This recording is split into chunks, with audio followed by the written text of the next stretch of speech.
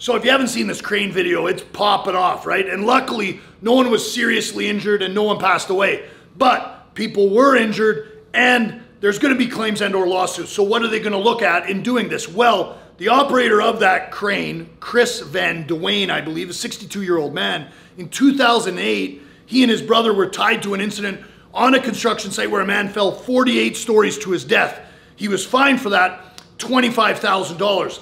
Well, he was back on the crane on this incident in question, and that history of his bad conduct is going to be used by the lawyers who represent any injured party to say that the owner of that crane should not have had that crane operator utilizing it at all based upon this history of someone falling 48 feet to their death.